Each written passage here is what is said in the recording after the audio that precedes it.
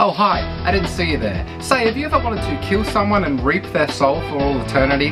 Why not try out to be a Grim Reaper? Just a little humour for you there at the start of the video. So today's video is going to be about how I made my Grim Reaper costume for Halloween. Now this video isn't really about me trying to show you how to make the exact same costume. It's more about how to make any costume cheaply and quickly. Tip number one would be to work with what you got. I had a wizard costume that I'd made for an event with my daughter, and it was just kind of lying in my garage. You can't do too much else with a wizard hat, that's only good for wizard, but the robe and the hood thing, I figured I could turn them into something else, and Grim Reaper was the first thing I came up with. Anyway, the wizard costume was grey and I needed to dye it black. Now I thought I would try some food colouring. I bought some black food colouring, tasted it first, that was a mistake.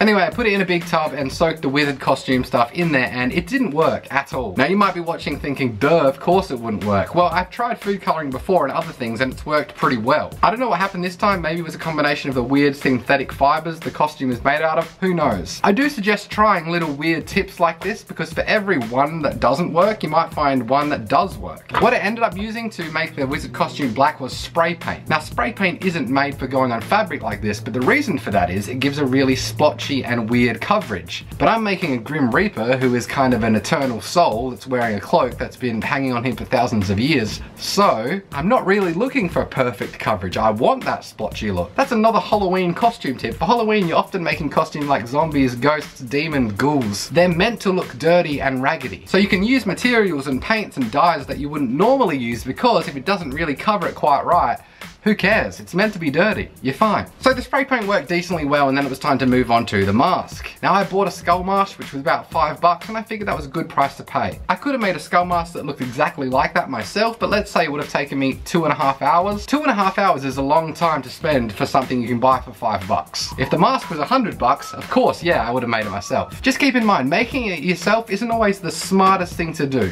Anyway, I used a really cheap black acrylic paint to just kind of dirty up the skull and add a bit of shading to its eye sockets and its teeth and whatnot.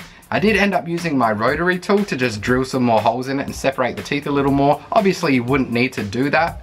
And if you don't have a rotary tool, you could use anything like a file or even just like a nail to just jab some holes and stuff in it. Now I wanted to put a material over my face, and it turned out that instead of buying the material, it was cheaper to buy a mask that had the material already attached to it and then take the mask off. That's just how it worked out. Be sure to check for that kind of stuff. That screen mask cost like $1.50, but if I was gonna buy that amount of material by itself from the material section of the store, it was gonna cost like $4. Capitalism, it's fucked. So basically, yeah, I just ripped the material off the mask and wore that under to hide my face.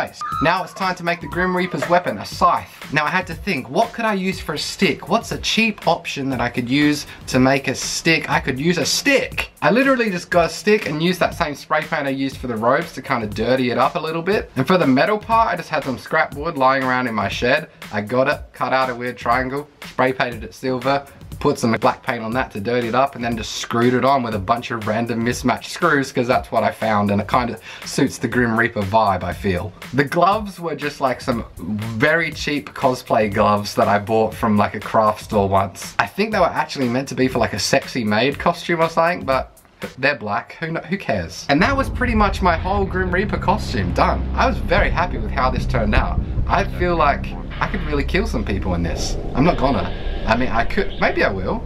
I might. It turned out really good. Don't you think I look scary? That's fucking cool. So yeah, like I said, maybe you do want to make this exact costume, go ahead. It looks dope and I feel really cool in it. This video was more just to give you the idea of, you don't need to spend money on a cool costume. Halloween characters are meant to be dirty and weird, so don't worry if you're using materials and tools that are going to end up splotchy and stuff, because it's meant to be like that. You're cool, it's fine. It's also a lot easier if you're not that good of a costume maker. You're making a zombie. Oh, the shirt's crooked.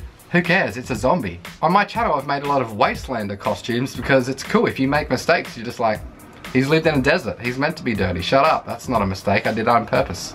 Anyway, thanks for watching. Here's a quick video of me reaping my daughter's soul. Hey, little girl.